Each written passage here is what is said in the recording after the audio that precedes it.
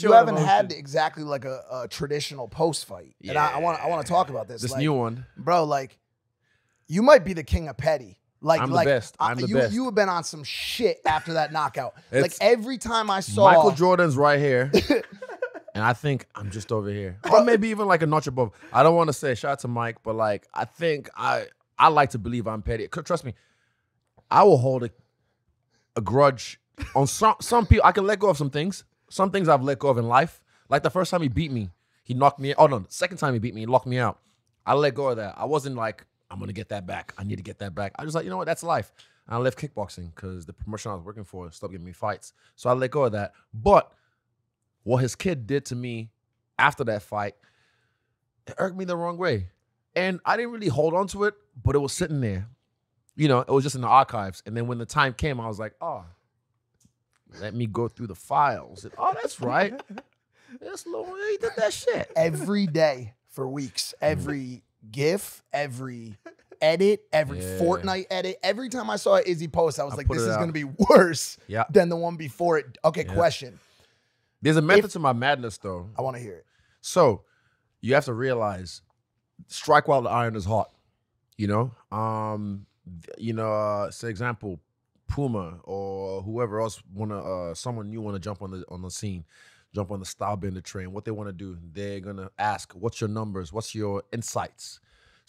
When like this is trending, run it up, run it up. So people think, "Oh, he's just posting to be petty." I'm like, yeah, a little bit, but I'm running the numbers up, and I run the numbers up, the money goes up. So now I already asked for my insights. Oh, I need your insights for the last 2 months or for the last this. Boom. Off the charts, yeah. And I've got people making so much fire shit. Shout out to everyone who's making edits. The edits. Oh, they're insane. The cartoon I'm not even edits, done. the I'm not Fortnite done. edits. There's still some more. You got more? It's not on me. It's the internet. The internet's undefeated. It's what it is. But Izzy, question. So going into 287, you have this vendetta because of how he acted post the last fight, and more so because of how his son acted post fight. On this is New York. One, Yep. Right. So question, if there ever was another Pereira fight, do you worry at all about how he's going to feel about how you acted post 287? No, I saw him in the airport. If he had a problem with me, he'll tell me right there. You looked pissed though, I'll be honest. Pissed off? He made a video and I wasn't sure if you were I was with him. hamming it up a little bit. I mean, like, it's funny.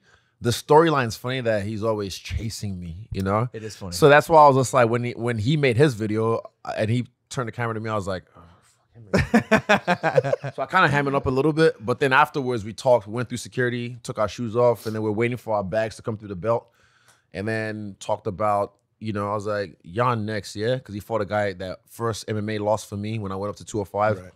And then we talked about, he kind of has the same idea. Like, we pretty much, through our limited conversation skills because of his English and my Portuguese, we kind of have the same idea of what's going to happen. But I had to let him know.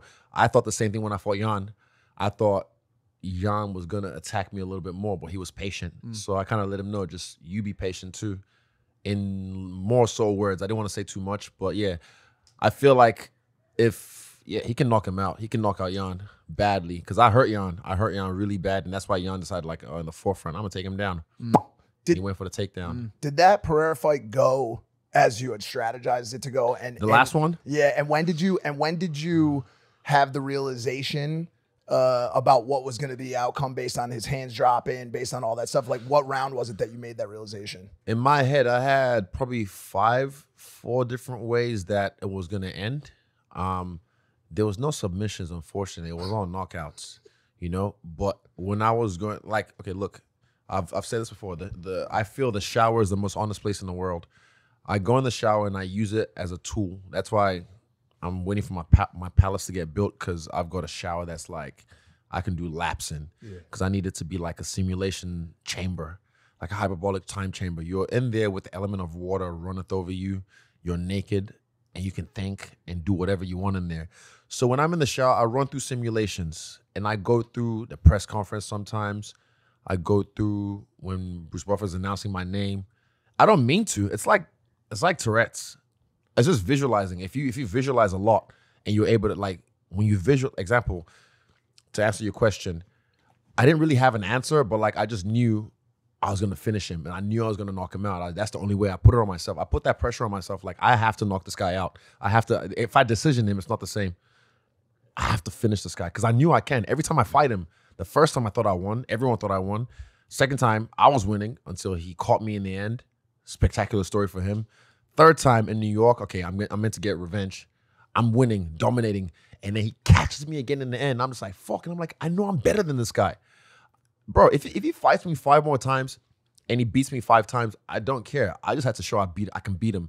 That's all. So if it was 3-1, I'm like, yeah, I don't keep score. I settle them. And I mean that shit. It's not about keeping score. It's about settling the score. And I just wanted to prove, fuck everyone else, but to myself, I can beat this guy. I knew I can beat him, but I just wanted to prove to myself I can beat this guy. Did it feel like you were about to climb Mount Everest? Because I had guys when I wrestled, obviously way less competitive, but like my goal in high school was to be a state champ. That's all I cared about at the time. Yeah. And there were a couple guys I just could not beat, dude. Yeah. And when I had to wrestle them, it rattled me a little bit beforehand. I felt like I tried to beat these guys, but I just couldn't. Even Eugene said it best. He said we weren't going into this mindset of like, oh, we've lost to this guy, 3 times. Now we have to go a 4th time. It wasn't that. It was more like, we can beat this. We're beating this guy until we just either lose focus or something goes off at the last bit, and then he gets us. So that's the mindset we went in with. And I just knew I can beat this guy. I knew in my heart I can beat this guy. So I had to. I did it in the simulation. I made it happen in the simulation, and I just knew every time as well. When I visualize, I go deep.